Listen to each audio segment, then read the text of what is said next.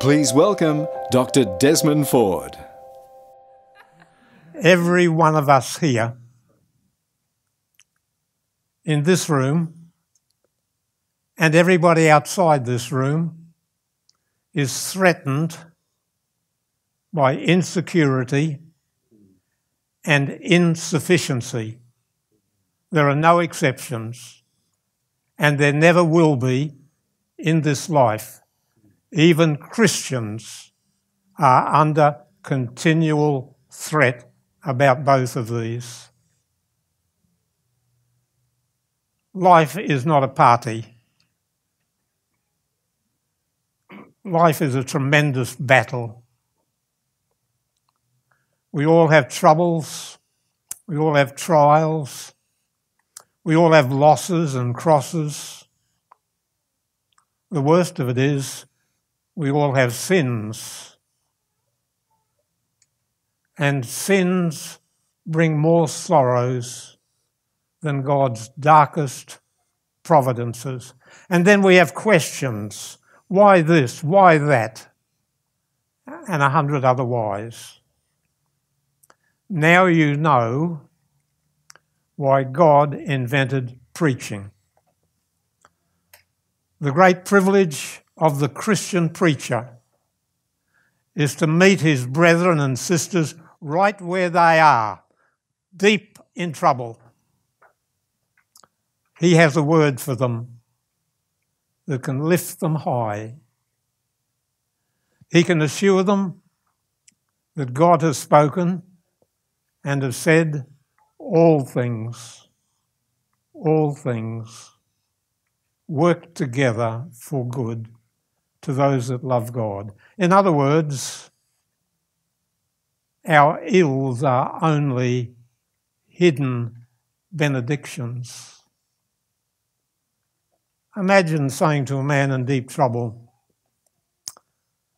did you know that the Father's presence encircled Christ and nothing befell him save that which infinite love permitted for the blessing of the world? That was his source of comfort, and it is for you, and it is for me. Whoever is imbued with the Spirit of Christ abides in Christ. Whatever comes to him comes from the Saviour who surrounds him with his presence. Nothing can touch him except by the Lord's permission. All our sorrows, all our sadness, all our trials and temptations, all our persecutions and privations, in short, all things work together for your good, for my good, if we know Christ. All experiences, all circumstances are God's workmen, whereby good are brought to us. That's the privilege of the preacher, to speak against the seemings, against the feelings, and to point to the one who loves us infinitely and always, despite our blemishes, despite our sins, despite our failures. God is always for us. Now, as you know, Ellie has suggested we have a series on preaching, and I want to very briefly review what we did 2 weeks ago, the first of our series, and then move into our topic, how to preach without notes.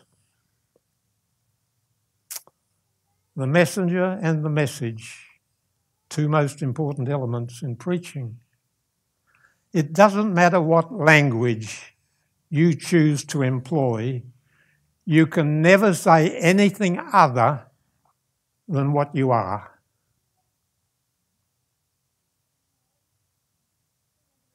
You remember that when St. Francis went preaching in a small town with one of his followers, Francis never opened his mouth. At the end of the town, the follower says, "We didn't preach." "Oh, yes, we did, St. Francis. We were preaching all the time we were walking through, and everybody had their eyes fastened on you and me. Oh, yes, we were preaching. Your listeners will give you no more credit, your ideas, than they give you personally. The voice of Jacob is of no good if the hands are the hands of Esau. When the pillar of fire went before Israel to the promised land, and the star in the heavens led the wise men to Bethlehem, the significant thing was that the leaders did go ahead of them. They led the way. They travelled the course. They touched the hard stones and the mud. And the preacher must do that. The law in the Old Testament was there must always be a fire burning on the altar. And a man of God always has a fire burning within him, the fire of the Holy Spirit. And when he speaks, he should speak as a dying man to dying men, but he seems every inch alive because God is there, because the Holy Spirit lives in him. That's the privilege of the preacher. That's the privilege of preaching. It sounds tough. A dying man to dying men? Hey, that's factual. That's reality. That is truth. I am a dying man and you are dying people. And how much we need the gospel. How much we need it. God doesn't bless great talents. God blesses great likeness to Jesus. And the message? Well, good, glad and merry tidings makes the heart to sing and the feet to dance. That's the message. F.B. Meyer preached in Christchurch long ago, and a man contemplating suicide paused at the door, knowing something was going on in this building. What was it? Might as well find out before he cut his throat. And F.B. Meyer picked up a thread from the orchestra pit.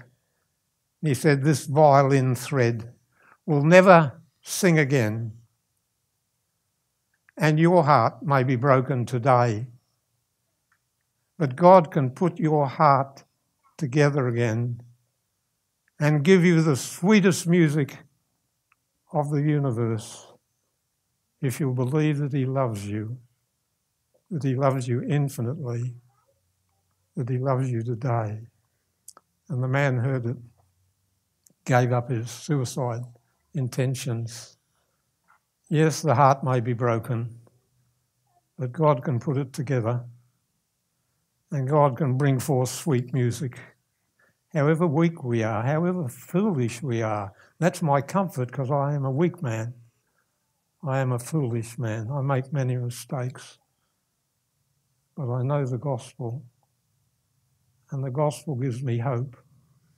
A famous European scholar said, whoever gives a person hope is giving them the biggest thing in the universe that they could receive. Hope.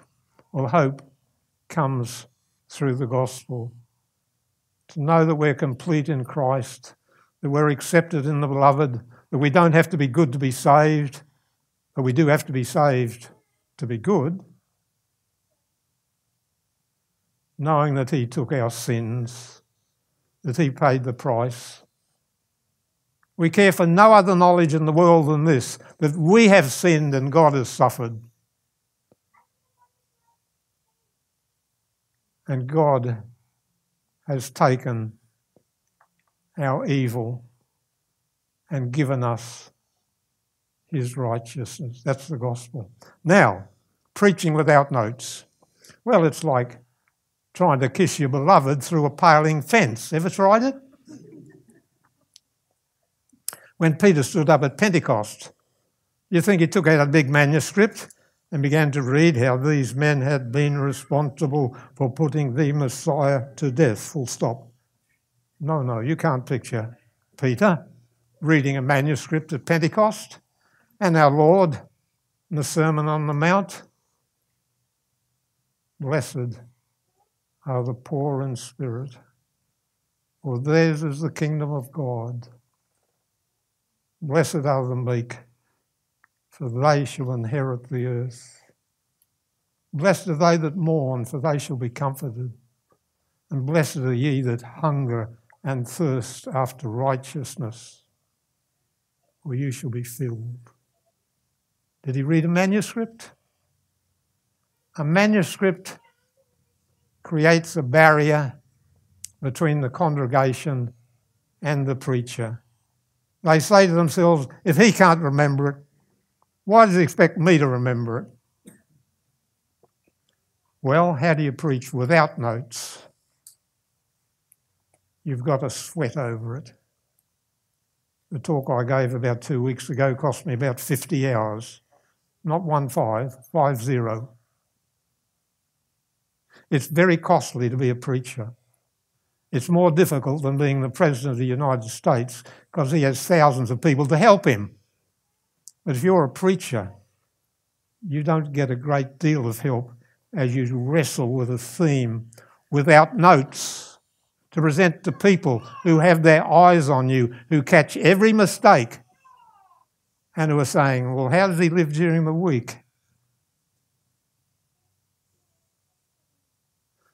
The first point is this: sweat over it.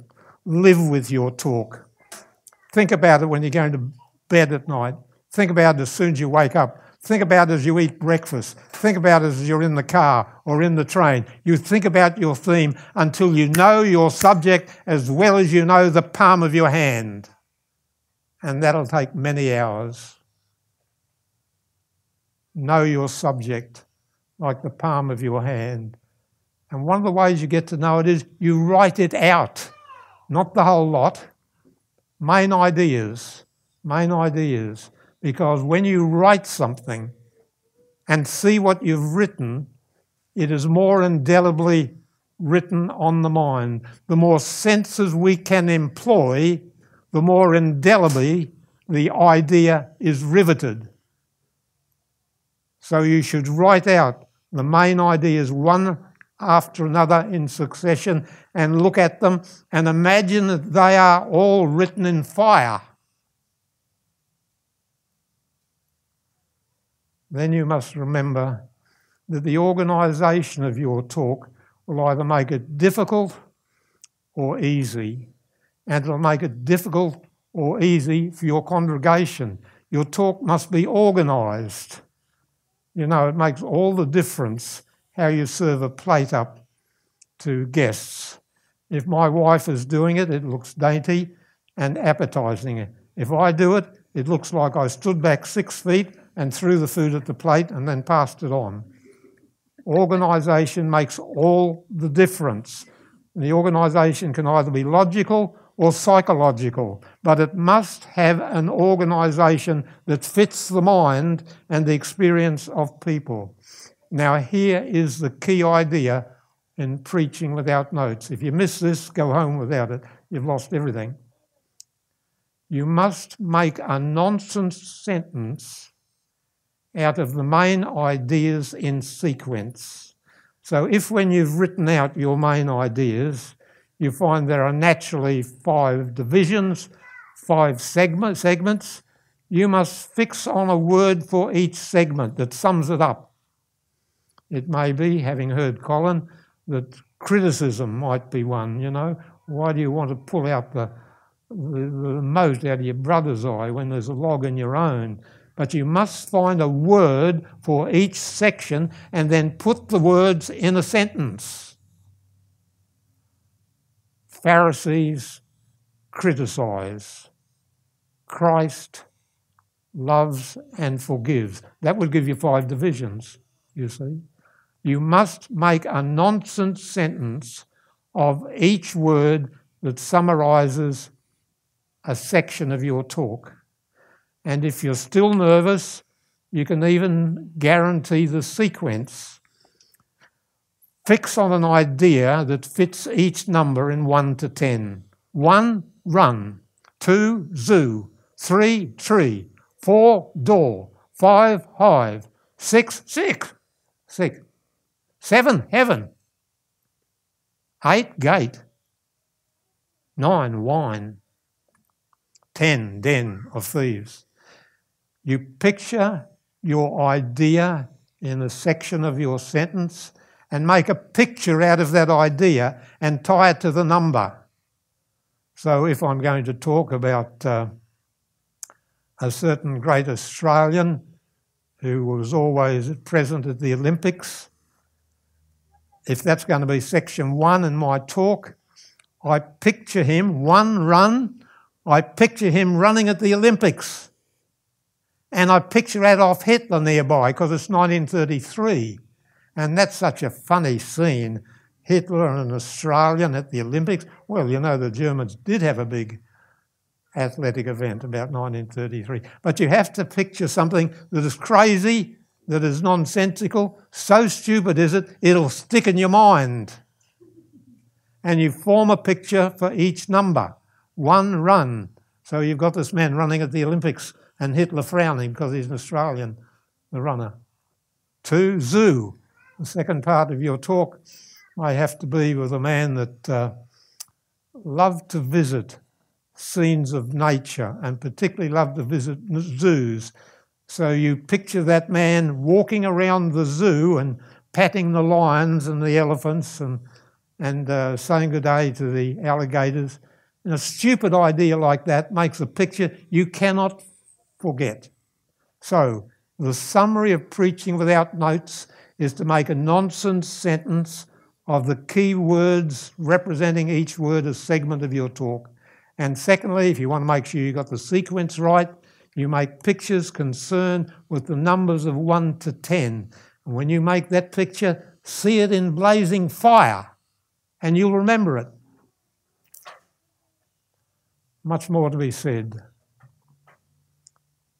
If you're going to preach, make sure you're rested. I have been preaching now for 70 years. On occasion, I have rested on a bar top table in a room where people have been drinking alcohol, and in half an hour they're going to come in and I'm going to preach. If I'm in a city which I'm not familiar, I've done this many, many times, I watch for a park on the way to the place where I'm going to preach, see if there's one near enough so that when people are having their lunch, I move out, I go to the park and I stretch out on the green grass for an hour and then I go back and preach again. If I can't find a park, there's always someone there I know, so I will say, John or Jack or Bill or Jean, do you mind if I use the back seat of your car? I'm going to have a rest. And they're very happy to do that. But you must rest before you speak. You dare not let your vitality be watered down or rubbed off. You must be alive. If you want your audience to come to life, be alive. That means you must be rested. You must be rested. There's another practical point. Don't have a good meal before you preach. I had one today, but I tried to be temperate. My daughter gave me an excellent meal, but she always urges me to eat more than I should. And I always have a battle saying, no, not now. You can't have the blood in your stomach and your head at the same time. You cannot preach well if you've just had a huge meal. All these things have to do with vitality. The preacher must be vital. Every inch of him must be alive. It must shout his message, that God is in him, that God is speaking through him to you. Of course, the main thing that contributes to vitality is your general health. And we're 1/3 born. You can't do much about that. We're 1/3 made. You were brought up by 2 people that did the best for you but didn't know everything. But 1/3 you make yourselves. And it's usually the casting vote. How we choose in all our habits, day by day, month by month. How we eat. Let me tell you in one sentence all that's known about nutrition in a nutshell. Now, I've been studying nutrition since I was 10. I began to read books on nutrition at the age of 10. I didn't have a perfect inheritance, pretty good I think, but not perfect. And I wanted to be around for a while. Lord willing. So I began to read books on nutrition at the age of 10. But I'll tell you the whole essence of nutrition in one sentence. If you obey this sentence, you needn't read any more. Eat fresh, whole food, chiefly of vegetable origin. You got it? Never forget it. Eat fresh. What we get at the supermarket may be a month old. As soon as the lettuce is picked, it loses about half its value within a day or two. Fresh. Now, my conscience always pricks me when I say this, because ideally I should be a gardener, and you are looking at the worst gardener on the face of the earth. But the ideal would be to raise your own food to make sure you get it free. Fresh, whole food. What do we mean by whole? Well, we don't mean holy. We mean whole, not processed, not refined, not in a packet, a can or a packet, unless there's some emergency. If I'm travelling, I may take a can of lentils, but only a can that doesn't have a poisonous lining inside it. I've forgotten the word. Bill, what is it? Bechamel? Bechamel. Bechamel, something like that, isn't it?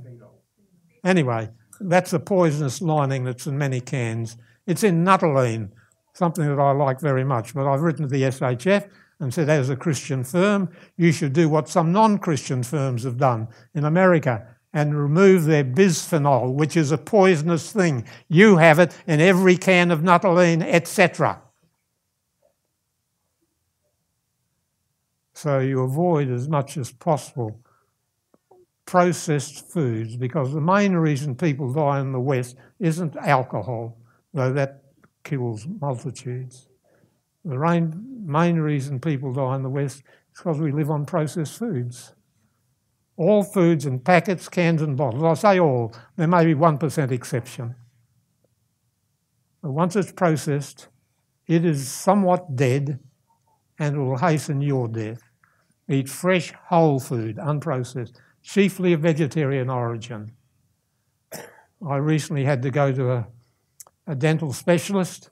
He said, well, you look pretty good. How do you do it? I said, 3 hours exercise a day, and I don't eat anything with a face. Exercise, nothing with a face. Fresh, whole food, chiefly of vegetable origin. This means that many current popular foods come into question. I gave up dairy products in the 1970s, the more I learned about them. And I love cheese. But I have found that while I can abstain, I can't be temperate. So I have to treat cheese the way I treat chocolate. I can abstain, but I can't be temperate. But it is what you do habitually that counts. It's not what you do now and again. It's what you do habitually that counts. Okay, that's food. Health. You are what you eat. That's true. You are what you eat. Except some people by inheritance have things slanted against them. Exercise. Most of the literature says do half an hour a day. That is ridiculous. That is absolutely ridiculous. Our ancestors spent 12 hours a day out there toiling in the fields, sunshine there for about 8 hours or so, but 12 hours out there in the open air.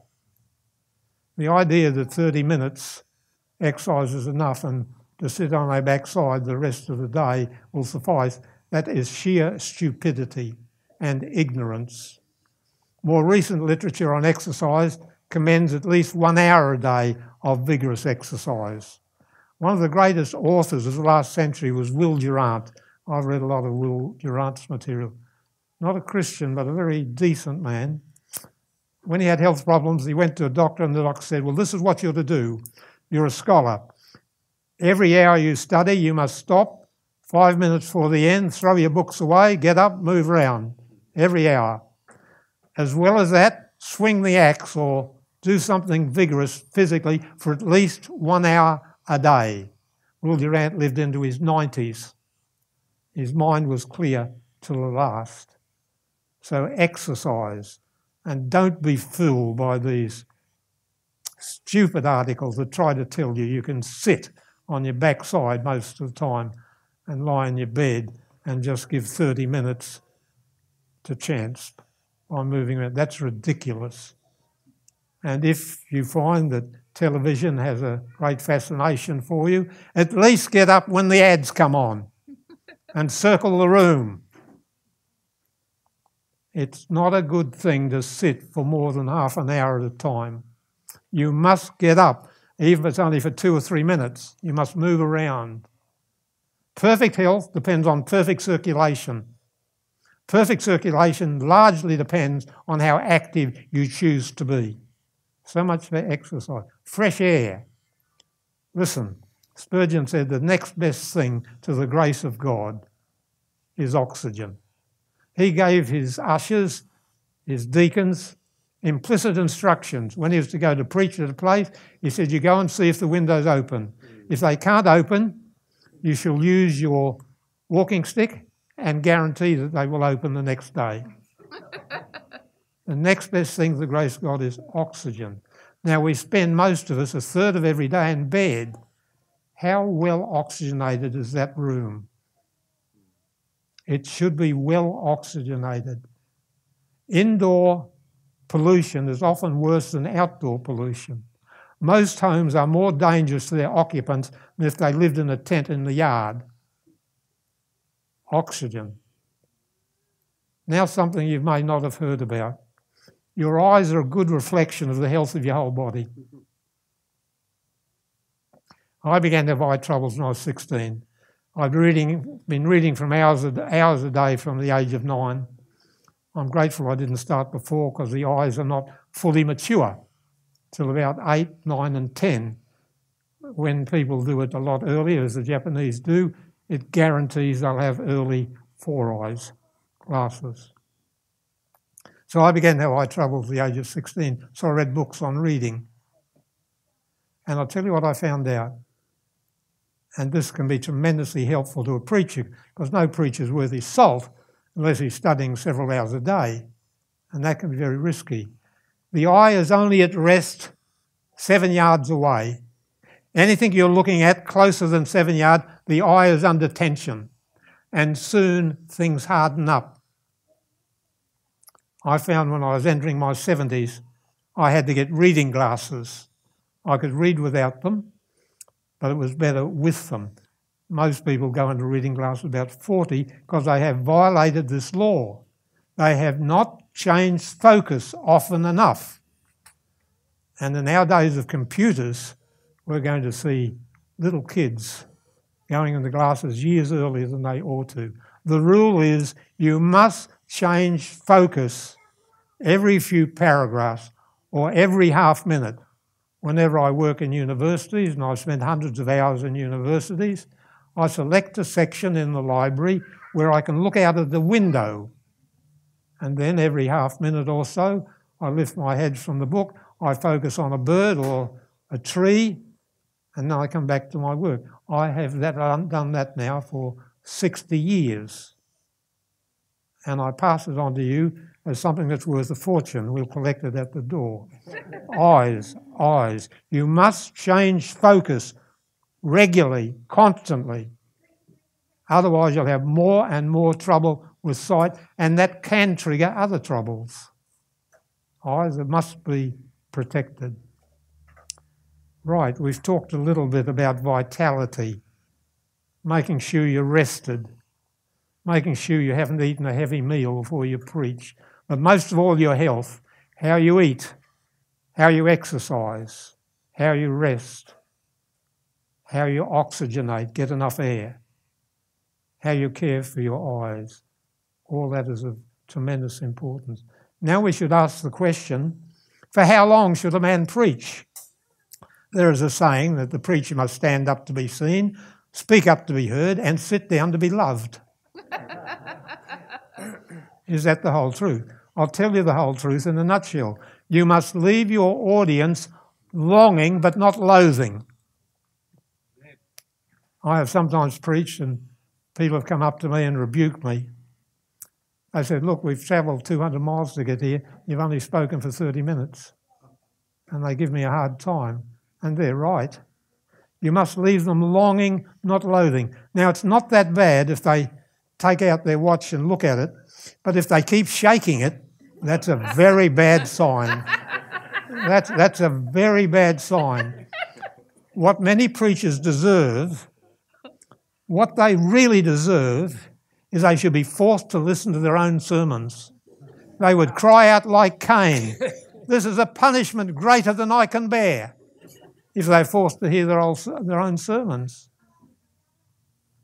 They say about Charles II, he was an unconscionable time dying.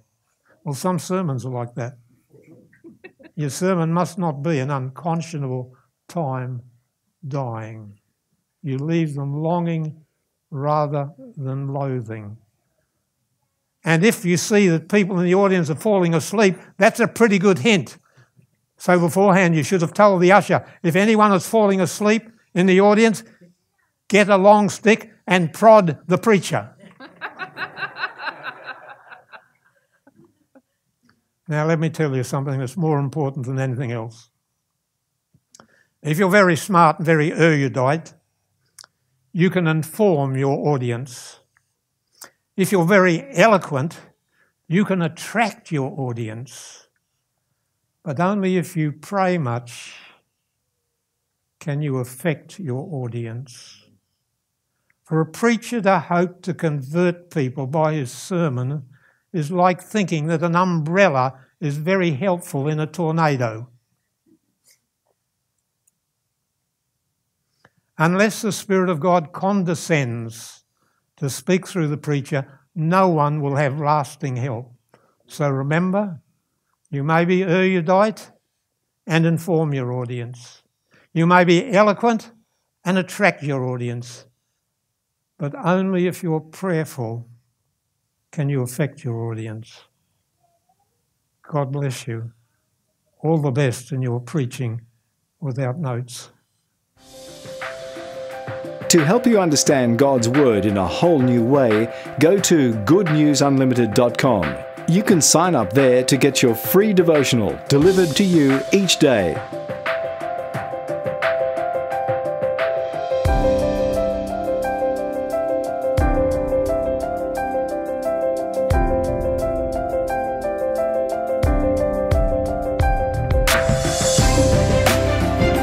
This program has been paid for by the partners and friends of Good News Unlimited. Word spreads fast.